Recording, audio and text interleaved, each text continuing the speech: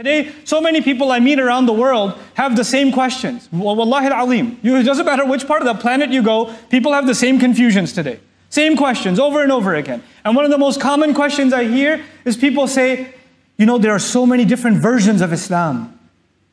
So many different videos about what the Quran means or what hadith means. And some people believe in this and other people believe in that. This sheikh gives this fatwa, that one gives that fatwa. Should I follow this or should I follow that? Somebody says this is halal, somebody says this is haram. I don't know anything anymore. It's all confusing. There's so many variations. How am I supposed to get guidance? How do I know if I'm even following the right thing? How am I supposed to know? It's too much information for me to process. And I agree, we are living in information overload.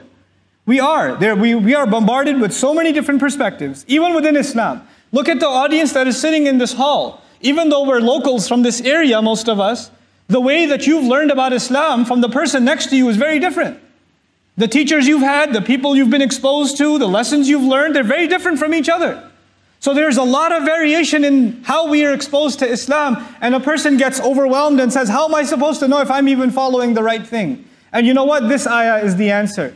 I don't guarantee guidance, and YouTube doesn't guarantee guidance. And Google doesn't guarantee guidance. And people don't guarantee guidance. It is our hope that Allah Himself will give me personally guidance. Guidance will not come from anywhere else. Whether you have no information or over information, that doesn't matter.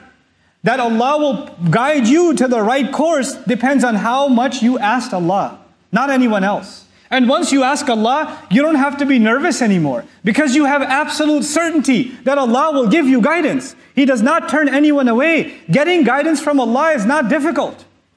It is not difficult. Allah has opened the door of guidance wide open for those who seek it. We just have to be people who seek it. That's it. I mean, this ayah belongs to Surah Al-Kahf, and I can't talk enough about Surah Al-Kahf as is evidenced in this khutbah.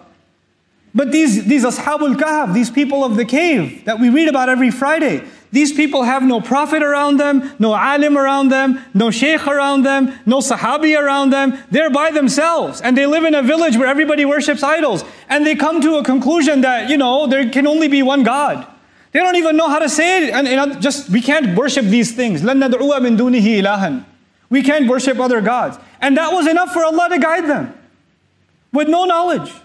With no revelation, nothing. That was enough for Allah to guide them, and guide them so much that today, people who study the deen for years and years and years, study tafasir of these young men who knew nothing compared to the ulama that learned from them. Because they got Allah's guidance.